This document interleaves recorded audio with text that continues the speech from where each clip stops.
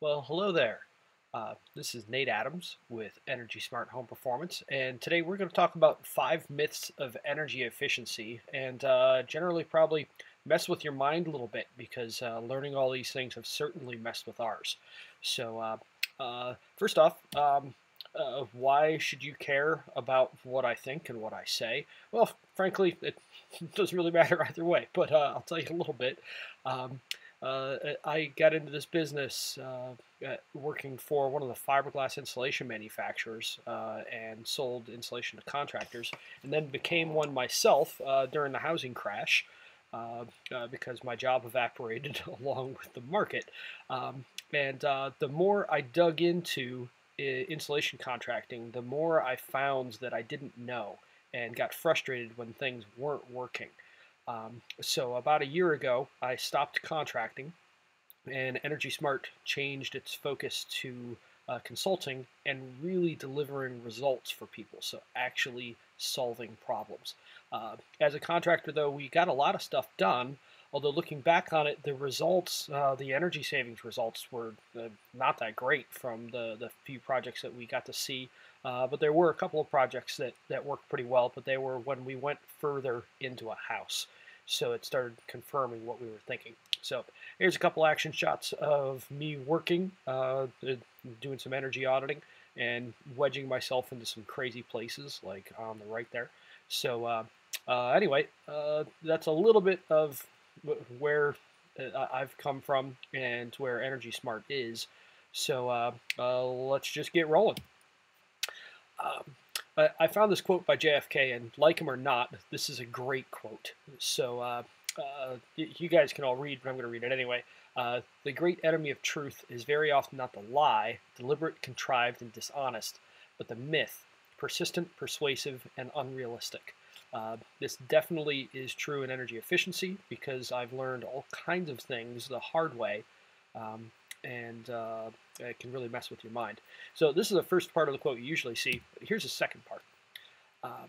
Now, I'm not going to read this one, but basically it says it's really easy to get stuck on what we think and to have opinion without really stepping back and thinking your way through it and suffering the unpleasant consequences of that while you learn.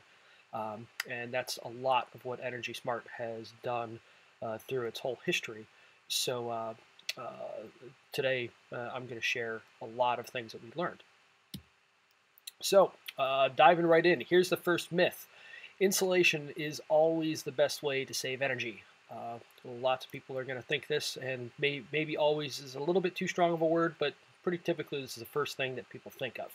So let's talk a little bit about that one.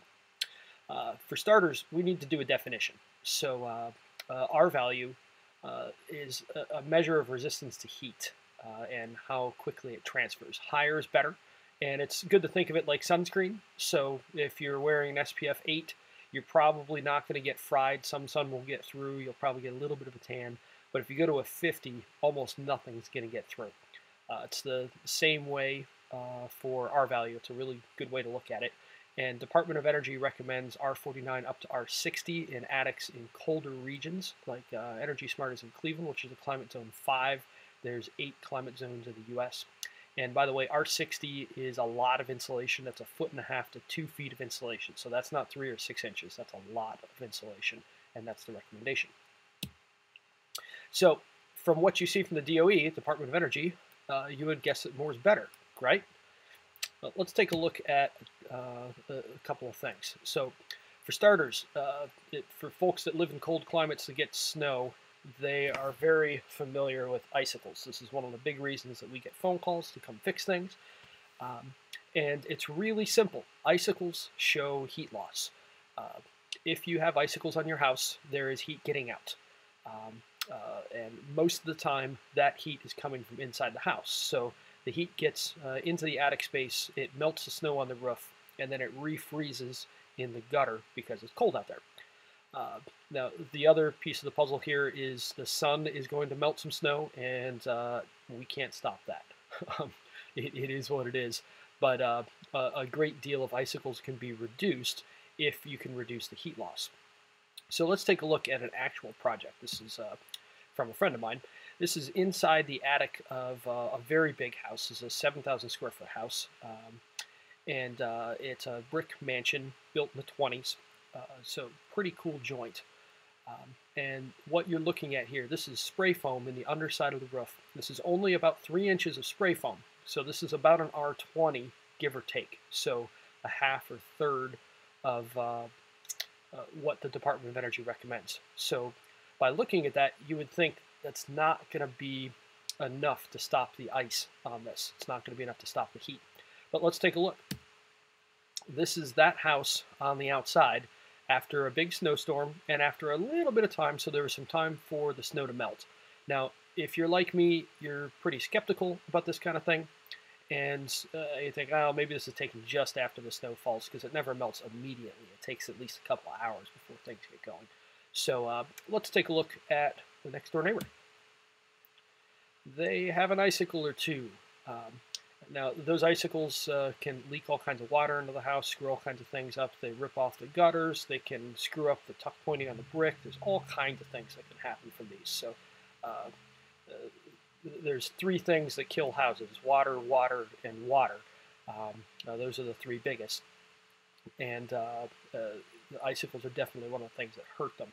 So this house could use some love. Meanwhile, this house already got love, but it doesn't have that much R value. So what's going on here exactly? The best way to think of how to stop heat is to think about a loose knit sweater versus a windbreaker. So picture it's 30 degrees outside, the wind's blowing really hard. You got a 30-mile-an-hour wind, it just cuts right through you. Would you rather be wearing, if you only had the choice of one, a loose knit sweater that you could see through, or a windbreaker? Now obviously you'd prefer to have both, but you only get one. So if it were me, I'd take the windbreaker every time, because it's at least going to reduce how badly the wind is cutting through me, where the loose knit sweater, even if it's thick, the wind's just going to go right through me, and it's going to be very unpleasant. So the difference here, the loose knit sweater is like insulation, particularly like a fiberglass or other type of loose insulation, where the windbreaker is like air sealing. So that's finding a way to stop the air from coming into the house in the first place. And this ultimately is what matters a great deal. So, like I mentioned about air leakage. Air leakage is ultimately the key to pretty much everything. If your house is leaky, that is more than likely the leading cause behind comfort problems. If your energy bills are high, air leakage is typically the biggest issue behind there. And if it is a vapor moisture problem, which typically are the ones that are going to cause mold, mildew, other various nasty things like that, the odds are very good that water vapor is behind that. And air leakage is oftentimes what's allowing that moisture to move around, because the moisture moves on air to a large extent. Now, if it's bulk water and you've got it's water coming into your basement, that's another story. But air leakage is a huge piece of the puzzle. And surprisingly, it is 30 to 70% of the heating and cooling bill that you pay on your house. It's going to be on the high side if your house is leaky. It's going to be on the low side if the house isn't leaky. But it is a critical thing. So the next thing we need to know is, if air leakage is such a big deal, how do you measure it? And it's measured with a tool called a blower door. Here's what one looks like. In fact, this is me in the pink bunny suit. I lost a bet a couple of years ago, so here I am. But this is the blower door in my own front door in my kitchen, and you can see it's a big fan that's in a red shroud, and what this can do is measure how much your house leaks. And it measures it pretty accurately. It bounces around a little bit with the wind outside, but it's going to be likely within a couple percent of where the leakage is on your house. And this is going to tell us if air leakage is a massive problem in your house or just somewhat of a problem. And in most houses, it's a pretty big problem, especially if your house is older. So let's talk about another project here. Now, this is an 1,800 square foot house. It's actually basically a double wide. and it's on a crawl space. Now, the wild thing is, this house saw a 40% reduction in energy use, but the insulation wasn't touched. So the obvious question would be, what changed? You know one of them because we've just been talking about it, the air leakage. This house had a blower door number of 3,000. The units don't really matter, but it got dropped to about 2,000. So about a third of the air leakage was knocked out of the house. And then the furnace was downsized substantially to the smallest one on the market. So it can't use that much energy ever because it's small. It's like having a 50 horsepower engine, like a big lawnmower engine, versus having a Viper. Which one, when the throttle is floored, is going to use more power or use more fuel? It's obviously going to be the bigger engine. So when you can put a smaller engine in a house to power it, things get good, along with the air leakage. So what that brings us to is that energy savings is not just about insulation and R value. In fact, it's almost more about, and generally is more about air leakage, and then also being very efficient with how you heat and cool the house. So there's one myth debunked. All right, number 2. A bigger furnace and air conditioner is better. Now, we just touched on this a little bit, but this is a really typical thing that I hear from people.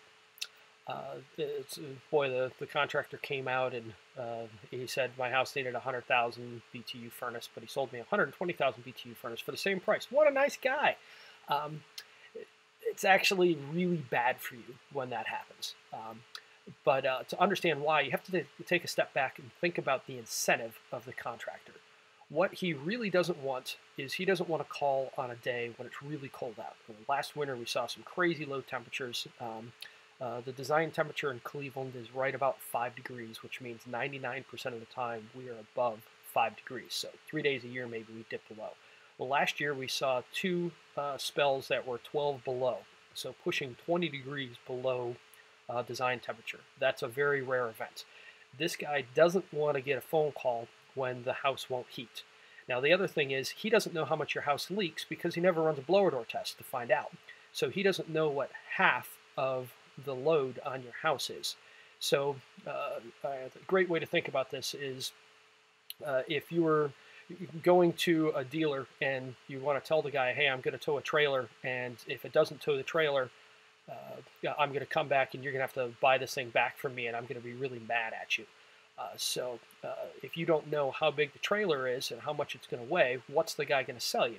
Well, he's going to sell you the biggest diesel pickup truck he can find that can tow 20,000 pounds. Well, the odds are the trailer only weighs 5,000. So realistically, you need a minivan to drag the thing. The same exact thing is going on here.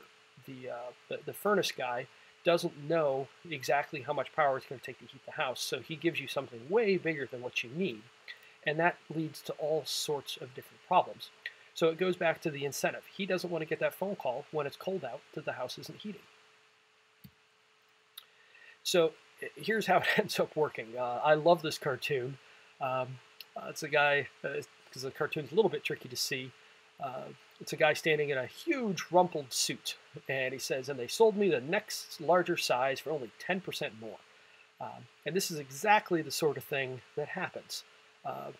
When it comes to furnaces and air conditioners in your house, you don't want something too big. You want to fit. If you wear a 42 suit, you want a 42 suit. And if you wear size 6 pants, you want size 6 pants. You don't want it to be too big. You just want it to fit. So it's not a good deal to get something that's too big, but almost nobody takes the time to actually size furnaces and air conditioners. And if they do, ask them to see the paperwork. So let's step back from this a little bit. What is the ultimate goal of a furnace or air conditioner? It's to keep the house comfortable and typically to keep it at a pretty steady temperature. So let's just use 70 degrees all year long, heating and cooling. It's just easy. It isn't necessarily what's best, but it makes the math simple to think about in the mind. So what I'd like to do next, let's compare a Viper and a Prius going 70 miles an hour. So there's a big catch here. We're only going to be holding 70 miles an hour. We're not going faster. We're not going slower, if at all possible. We're going to be going up hills and down hills, just like the temperature outside goes up and down. So this is 70 miles an hour being like 70 degrees. But there's a huge catch on this. You don't have a throttle. You don't have a gas pedal. All you have is an on-off switch. Most furnaces are single stage. They're either on or they're off. Air conditioners are the same way. So step back and let's think about this. So here's a Viper, beautiful car, capable of obscene speeds. These things actually do 50 miles an hour in reverse, or at least the first generation did. These are some crazy, crazy cars. But if you have an on-off switch only, picture going down the road. So you try to keep the thing going 70. It dips down a little bit. You're going, say, 68, 67 when you catch it. And you floor it because that's your only option. It's on-off. Your head snaps back. It bounces against the headrest. Your whole body is pressed into the seat hard because these things are so wildly fast. They've just got tons and tons of horsepower. Before you know it, you look down and you're doing almost 80 miles an hour because it only took a fraction of a second to do that. Maybe you catch it at 75 miles an hour, but either way you overshoot and you accelerate extremely quickly. And then the temperature drops, or the speed drops when you let off the throttle, and it drops down until you're below 70 again, and then you romp the throttle to do it all over again.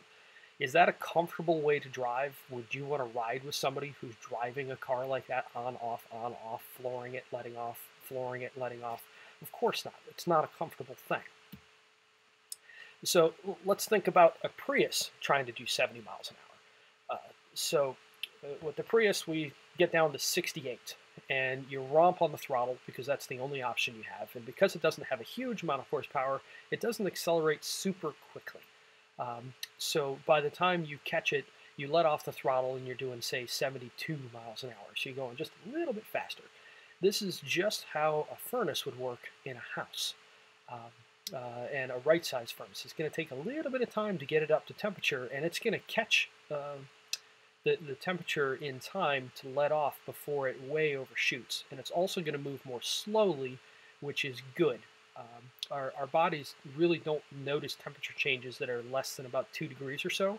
So if you can keep the temperature of a house within a couple degrees, you probably aren't going to notice it getting hotter and colder. Where if the temperature is jumping up and down really quickly, you're going to notice it and it makes you uncomfortable. And uncomfortable people do crazy things in the house that end up burning a lot more energy. So that kind of gives you an idea of why bigger and smaller furnaces are different. So when you back up and you also think about it, which one between the Viper and the Prius keeps you going 70 miles an hour more efficiently? Well, it'll be the Prius, of course, because it doesn't have as much power, and it's also going to be much more comfortable to do because the temperature or the speed, depending which way you're looking at this, is not going up and down nearly as quickly. So that's one reason why oversized furnaces and air conditioners are bad. But here's another thing. Short cycles happen, like when you picture that Viper and you romp on it, you don't need to have the gas pedal on for very long before it gets up to speed, and then you let off. So that would be called a short cycle. If you pay attention to your furnace, it may not be running for very long at a time. That's a bad thing. It's very hard on equipment. They're oftentimes rated in cycles for how long they last, but also when the furnace short cycles, it's going to leave a lot of heat inside the heat exchanger, which can rust them out early, and it can take a lot of time off their lives. Also, big equipment oftentimes has a blower that's far bigger than what the ductwork can actually move in the house. So the fan is basically trying to push on, it's like breathing from a straw. You can't get enough air in and out, and it wears them out early. So I've seen furnaces with fans that fail within 2, 3, 4 years when the equipment should last 15 or 20 because the equipment's oversized. And that equipment is short cycling at the same time as well. So here's another problem, and this is oftentimes what people are calling me to solve, or calling Energy Smart to solve. It's rooms that don't heat or cool well. Now, it could partly be, and oftentimes it's a building enclosure problem where the air sealing and insulation is not up to snuff. But also, if you have a big furnace, think about how far that air has to go to the room that's furthest from it. So say you've got a 2-story house and you've got a bedroom at the far corner away from the furnace. So the furnace kicks on and it starts to warm up the ductwork. It starts blowing the air through. It heads off to all the easy places that are close to the furnace itself. And then gradually that air makes it down to the end of the basement and then heads up to that bedroom that's at the far point. So by the time that ductwork is all up to temperature, so the air going through it is up to temperature, the furnace is about to shut off. So that room never gets that much heat. And oftentimes that room also has more outside walls than what other rooms in the house do. So it never got up to temperature anyway. It's losing temperature too fast and it's not getting heated well enough. So these sorts of things are causing problems. And if you have an oversized furnace, it just doesn't run long enough to heat that room. Where if you have a right-sized furnace, it's going to run long enough and consistently enough to have a much higher likelihood of heating that room well. Although again, the building enclosure has to be in good shape. And then the other side of that coin is, of course, it's not going to cool well out there either. So typically it's the same rooms that don't heat or cool well. So let's take a look at what this looks like. This is a chart from an ecobee thermostat, which is something that we really like to work with because it's the only one that does data logging on the market. So we can actually see what's going on inside your house, which is a very, very good thing for us to have. We end up being able to read this like Neo in the Matrix, just being able to see ones and zeros. So we can see problems in your house just from looking at this.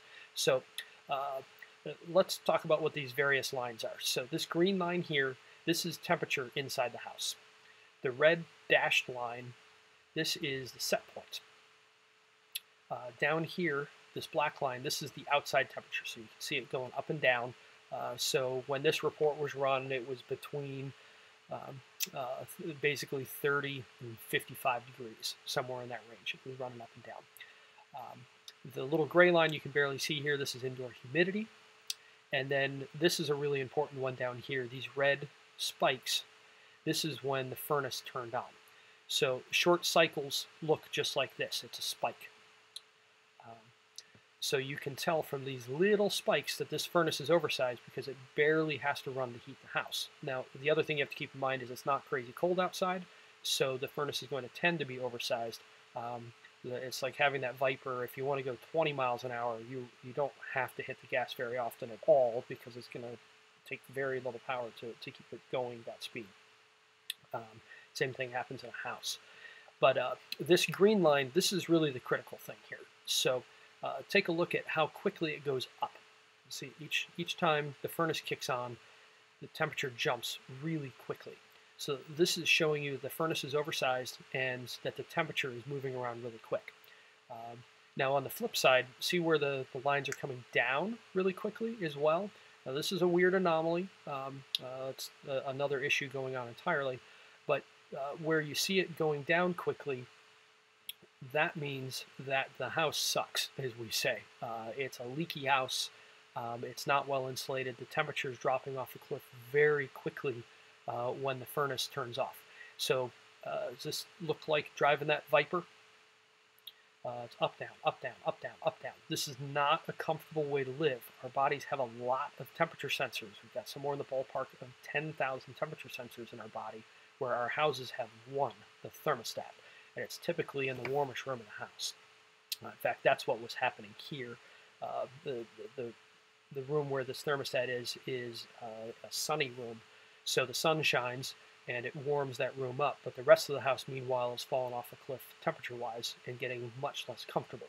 So there's a lot of different factors going on in this graph. So this is what a house that's in bad shape looks like. Now, this is much more what it should look like. This house has a pretty right-sized furnace. It's actually been changed since this, so there's some new graphs out that are pretty wild, and the equipment runs pretty much all the time, which is amazing. But take a look at this green line here. You can see it's just barely moving, and particularly in this period here, I mean, look, it's cold outside.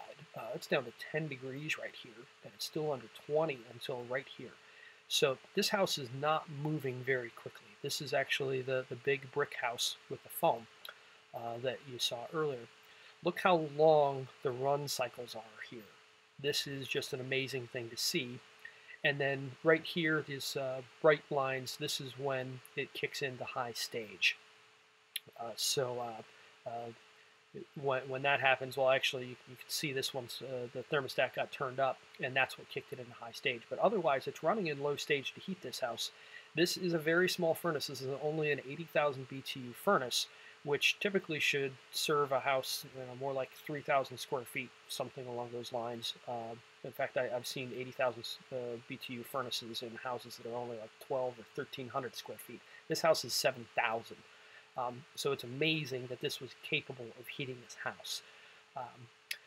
But when you just look at how slowly it moves up and down, this is a quite comfortable home. And we know this from the client.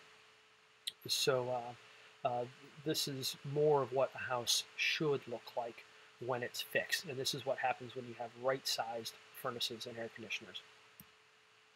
So here's the truth. Smaller equipment is better. Long run times are good, and also multiple stages are good. Didn't touch on that much, but you can get a two-stage furnace or what's called a modulating furnace, which has more stages than two. Oftentimes they're infinitely modulating. And air conditioners can be bought the same way. This is like giving you a throttle. So instead of only having the on-off, you at least have a 50% throttle and then 100% throttle. So that's what's going on here. This is 50% throttle. This is 100% throttle. That's a more expensive piece of equipment, but it leads to better comfort. And that's ultimately what we're going for. But when you downsize the equipment, you also downsize the cost a bit as well, because the larger equipment costs more. So oftentimes you can come out kind of close to even, or maybe just a little premium for doing that sort of thing. And that is all part of our design process. So when you go through one of our comprehensive planning processes, which includes an energy audit, you're going to come out with a plan that's going to tell you just what equipment to use. All right, third myth, start with the low-hanging fruit. This is one that we hear all the time, and frankly, it drives us bonkers. So change your light bulbs, wrap your water tank, wrap your water lines, just do the attic, just insulate and air seal the attic. That's it. That's going to get you a long way. And it's really not a good way to look at things when we dig into the numbers. So I like analogies. You probably figured that out already. Think of fixing a house like losing weight. So if you're going to lose weight, I'm recording this January 2nd, so I'm on a diet. You need to do a combination of diet and exercise, and you need to be really deliberate about it. You can't just take a pill. They don't work. We've all tried stuff like that.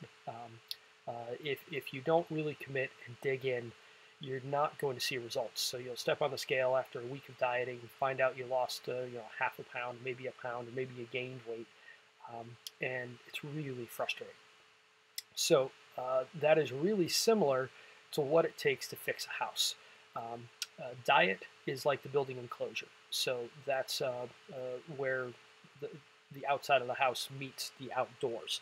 That's insulation and air sealing. The air sealing is really important, as we just found out.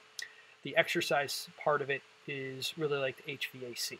So when you fix building enclosure, it's like losing weight. When you right-size the equipment, it's like getting in really good shape. And when those two things happen in our bodies, amazing things happen. When they don't happen, we feel fat and overtired and out of energy. So the danger of doing not enough, of just going for low-hanging fruit. I mean, when's the last time you heard about low-hanging fruit in a diet plan? Sure, you can cut out sugar, but if you just cut sugar out, do you think you're going to lose 10 pounds a week? No, it's not going to show you a substantial difference. And so if you step on that scale after a week and you see very little difference, what are you going to do? You're going to fall off the wagon. To heck with it. Let's go get a burger and a milkshake. And the same thing happens with energy efficiency. If you don't see results, feel results, you're not going to be likely to continue. And that's really a bummer because amazing things can happen to your home. You can make it far more comfortable. It can be healthier and safer. The air can be far better inside. The thing will last longer because a lot of moisture problems are mitigated. And it will be much more efficient. We routinely see energy savings in the 30 to 70% range. So all those things can be yours if you go far enough.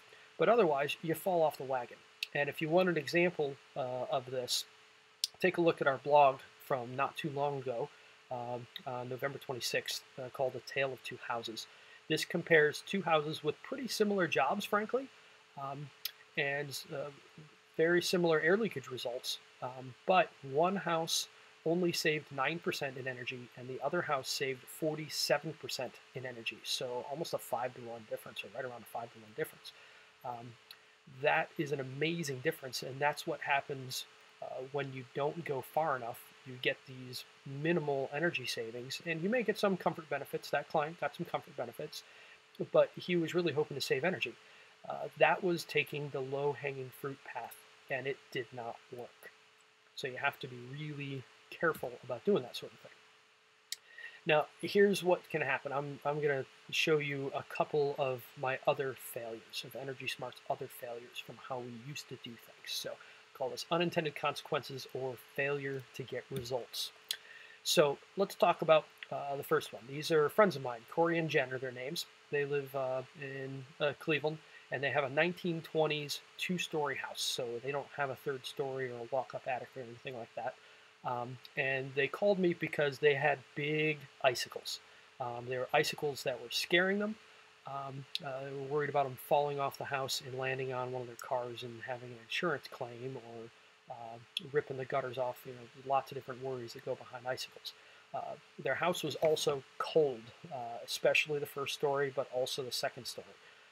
And then they have a little sunroom that was also very cold, where they put their dogs at night.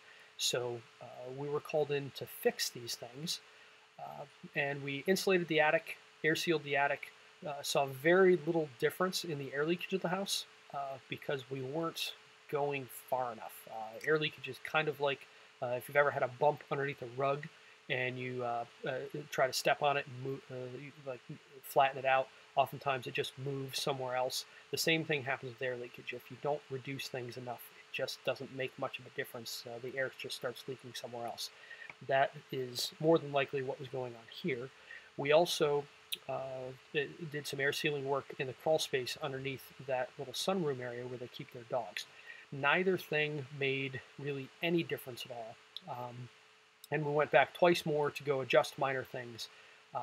But now that we understand what we understand, we know that we just didn't go far enough in his house. Now, another kicker is he just bought a new furnace, and he got a too big furnace. So it's really a shame that we just didn't end up fixing things here.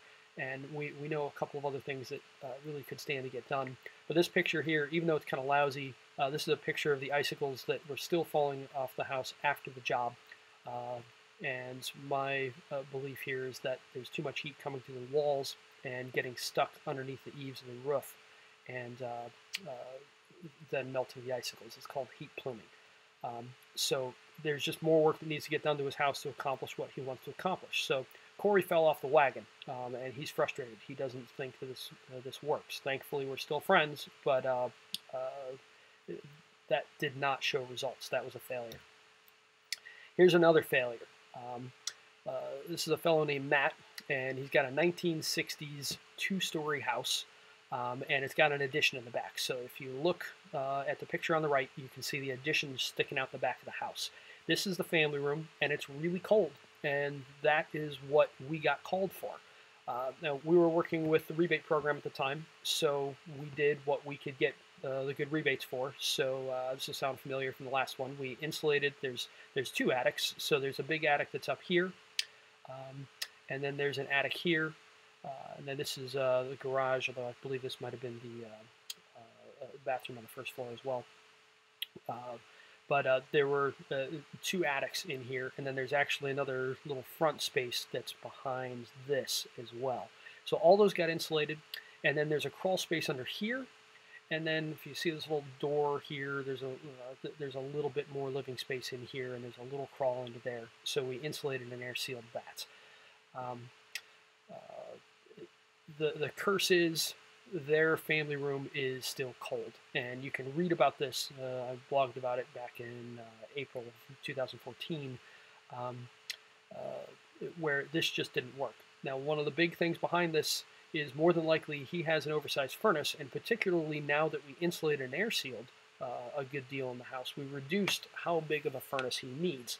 So it's like taking a pickup truck that weighs 5,000 pounds and making it weigh 3,000 pounds. That engine, if you have only an on-off switch, is now going to make that thing accelerate a lot more.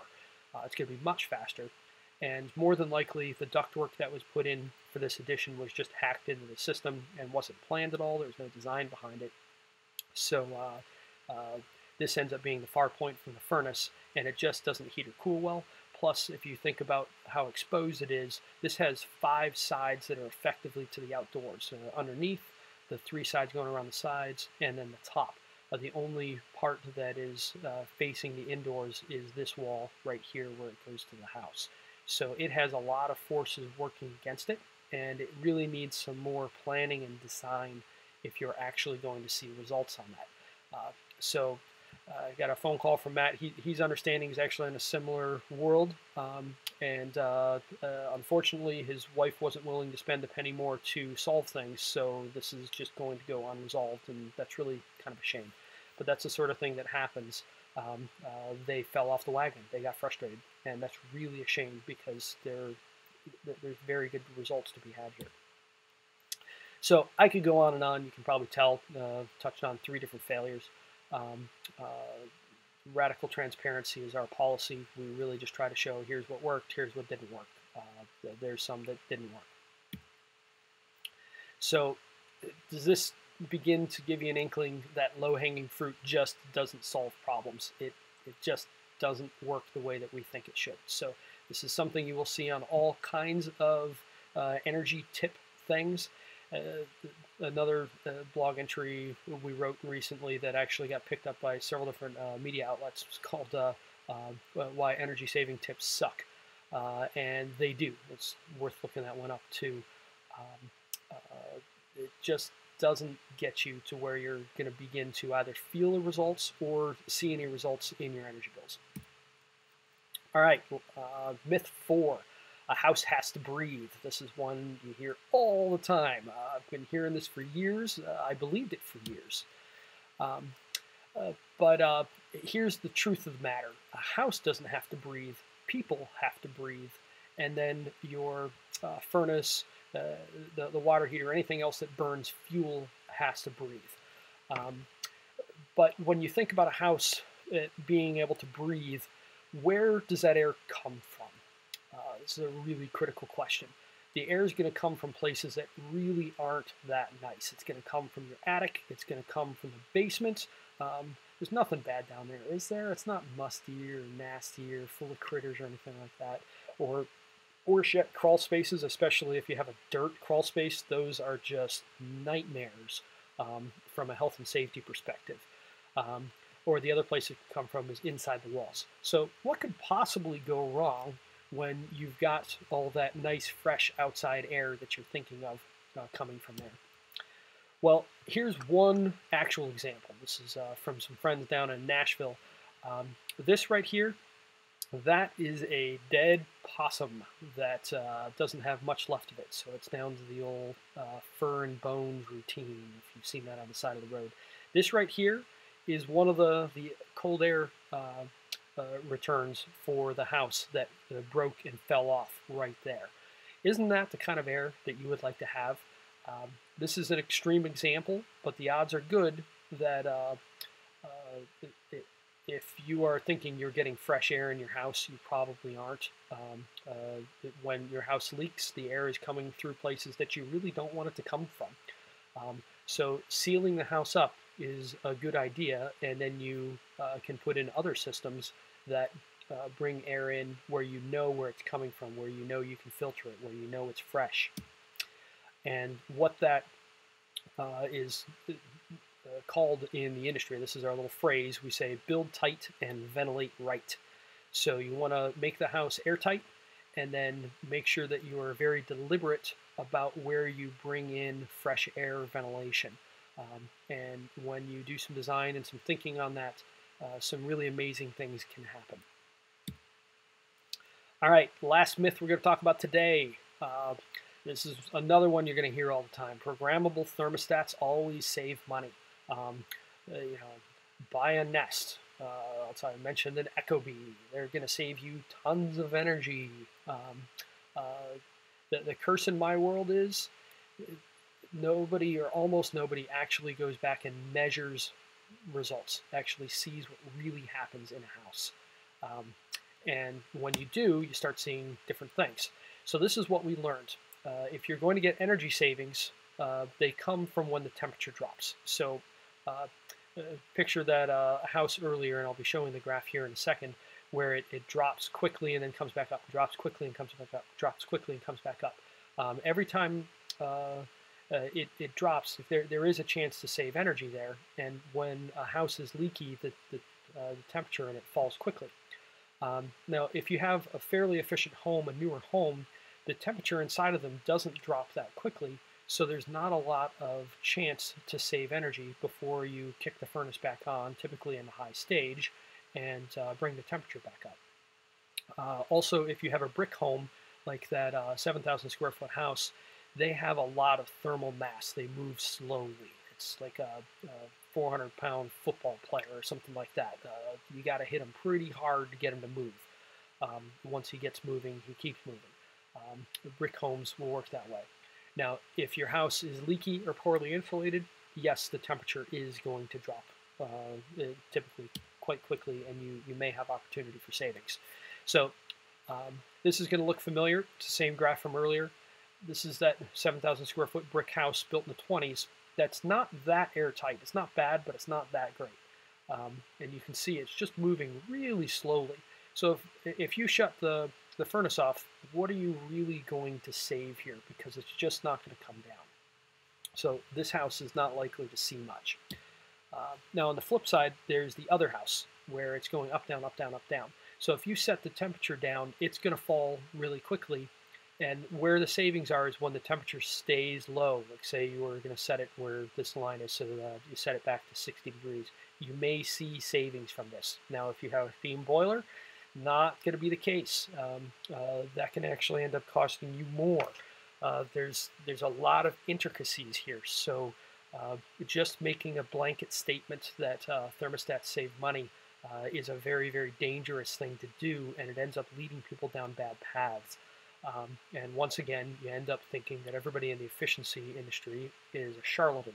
Not all of us are. Some of us are, just as in any industry. But Energy Smart works very hard to actually see what's going on in a house and try and understand what's going on so that we can make better predictions of what will actually make a difference.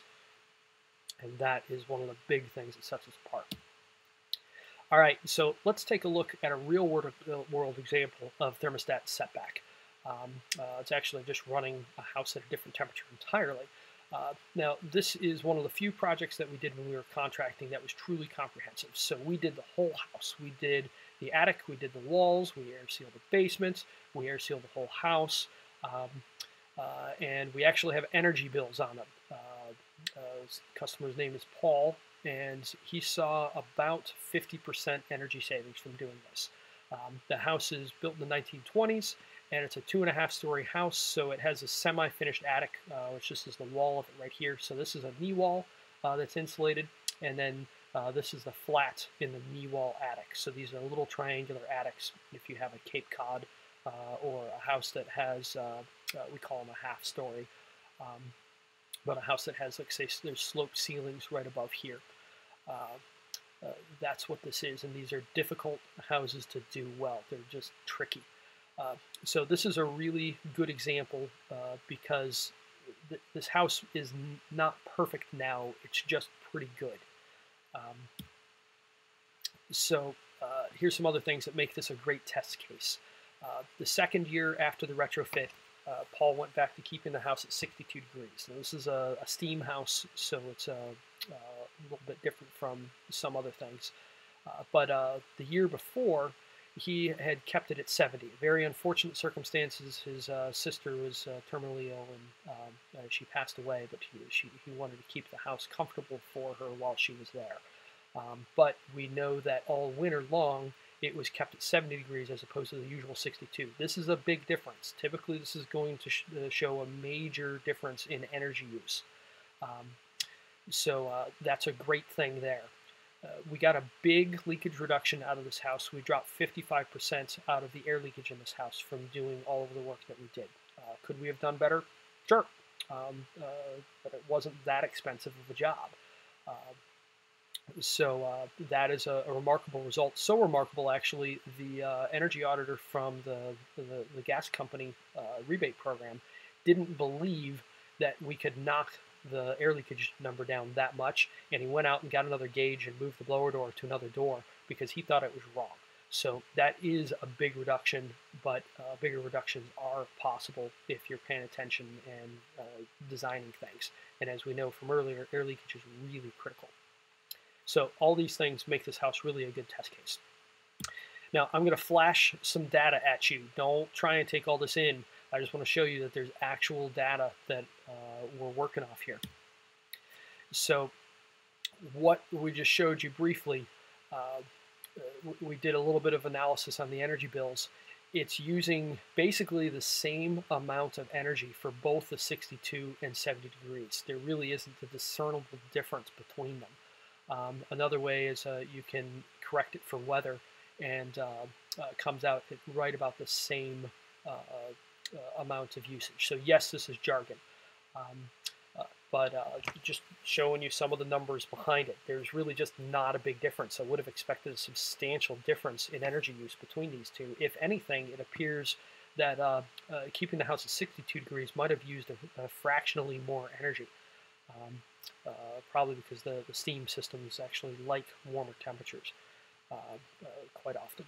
So anyway, there's really no difference in usage, and this is an old house that's been fixed kind of well. It's not amazing, it's pretty good, but you would expect from what you hear about setback and changing the temperature that there would be a difference between the energy usage of these two. So this house is in okay shape, and there's really no difference. So here's another thing about what that means. If you have a newer house and you're uncomfortable, this happened to some friends of mine from church, actually. My friend's wife complains that the house is too cold. Well, they have the house set at 66, which is cold. Measured the leakage on the house. It's really quite low, one of the lowest results that I've seen. And so I told them, just turn your thermostat up a couple degrees, see if that makes you comfortable, see if it changes your bills. It may not move them that much. Their real problem is a hugely oversized furnace that's about triple the size of what they actually need to heat the house. And so they have a room above the garage, the bonus room, that just doesn't heat well, and it's not going to change until that changes. So but when we go look at a house, we get an idea of, is the solution going to be more building enclosure based, or is it going to be furnace and air conditioning based? That's part of our initial consultations.